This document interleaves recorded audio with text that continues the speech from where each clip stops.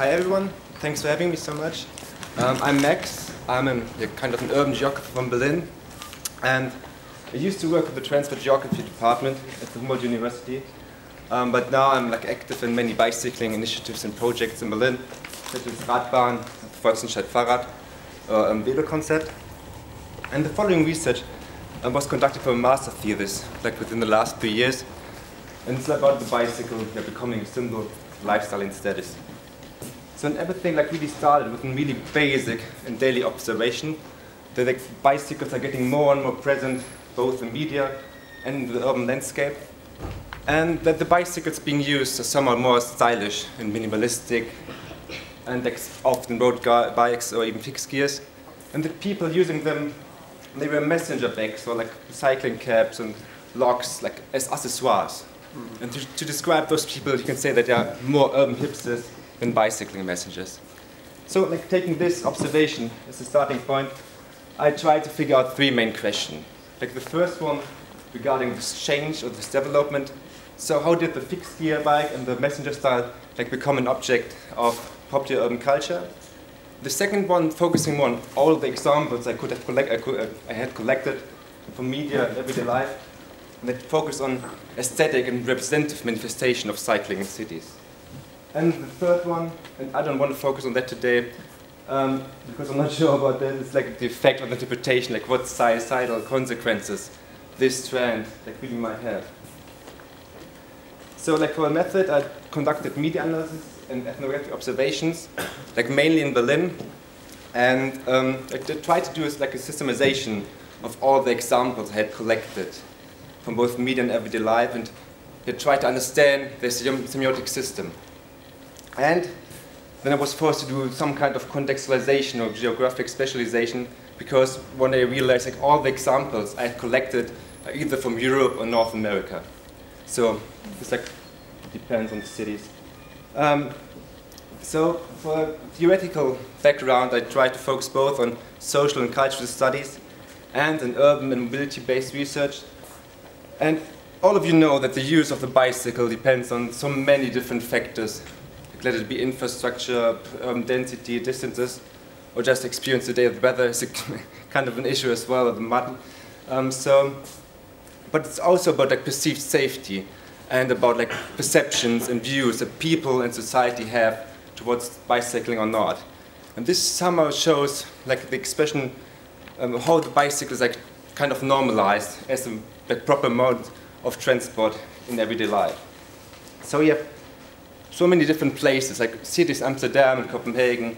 The bicycle is used to get around in everyday life, and nobody's questioning that. In some cities in China or Africa, it's being stigmatized as a transport mode of the poor. And in other post-industrial areas, it's more and more getting a practice of the rich again.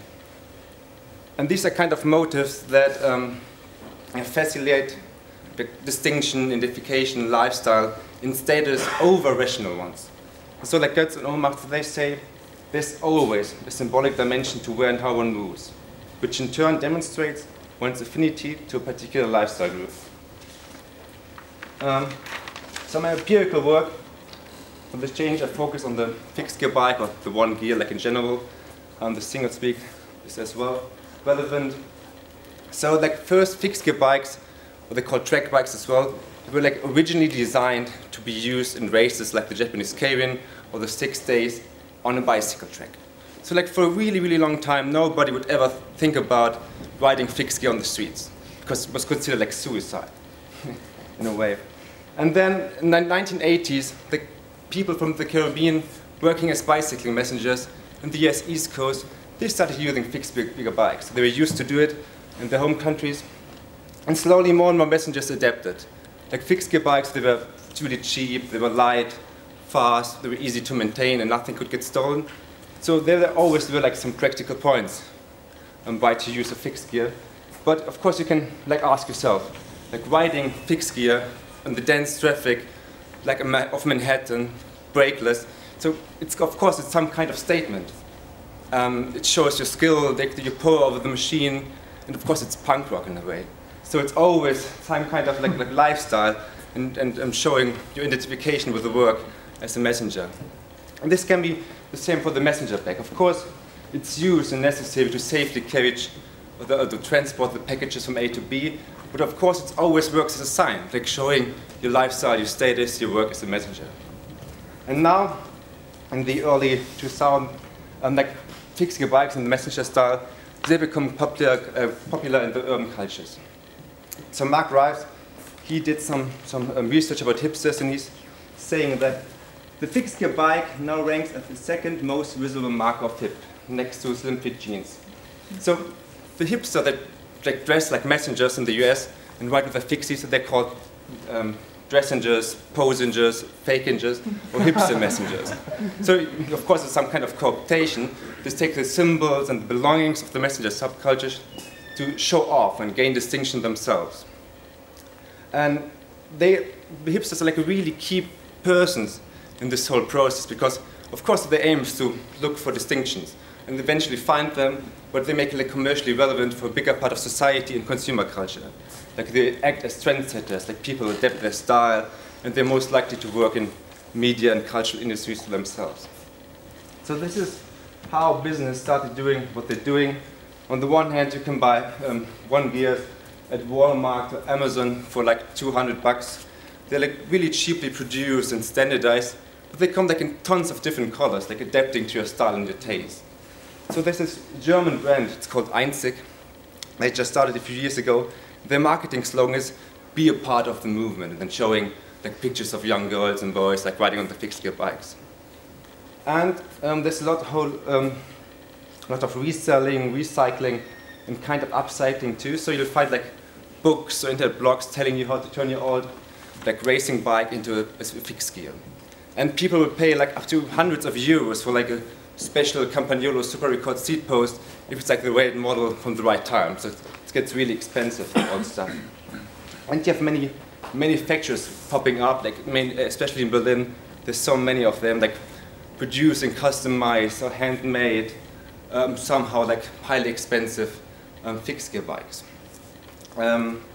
Yeah, I hope I just made my point clear. So we're referring to fixed gears. But if you look at other examples of urban cycling cultures, there's the same trend. Like the publications, there's so many books, blogs, print magazines, or even movies that are coming up focusing on some topics of urban cycling. So you have this one Hollywood movie, it's called Premium Rush. It's a really bad movie, but it has like an interesting hint, because it uses like a bicycle messenger, and he's played by Joseph Gordon-Levitt, and he's somehow getting involved in criminal issues and getting in trouble, and have to like fight the evil guys. But he's doing it on his fixed gear bike, riding like crazy through the streets and getting chased and doing stunts and stuff. So like the bicycle messenger becomes the hero of the film, and the fixed gear or the bicycle becomes his tool, like the equivalent of a fast car somehow. Yeah, of course you have many innovations in bicycle industries, but I just want to give you one reading about wall holders. Like most people normally store their bike outside on the streets, in the backyard, basement, on the garage. But now more and more people are taking their bikes back home and like hang them like paintings on the wall. So these wall holders like here, the only purpose is to make your room and your bike look good. And of course this can be read in as high esteem, like in different ways. Like first, it's made for nice and light bikes only you really want to decorate your room with. Second, like the bike is somehow better maintained and safer than on the open street. And third, like a deeper sociological kind of sense, it fulfills a certain prestigious function, because it's hanging on a spot which is normally reserved for like emotionally precious family pictures, for band posters, or for modern art. So the way people decide to express themselves. Then the urban cycling cultures are somehow social. There's so many events going on. There'll be trade fairs, exhibitions, critical mass, bike rides, helicads, races, so much stuff. And they're like bicycle shops. They're not only like a bicycle shop with a repair shop anymore, but they have like an integrated bookstore, an integrated cinema, a restaurant, or like a cafe. So like places people like to hang around and gather. And there are many connections between cycling and fashion and advertising and art. And this is not new at all, but it also always shows like societal negotiation processes. So like any fashion brand I looked up, let it be Gucci or Chanel or like Vans and Nike, they just had like their own customized bike made in the last few years. And like Puma, they really tried to get into this all US messenger scene to kind of the Sipser messengers here.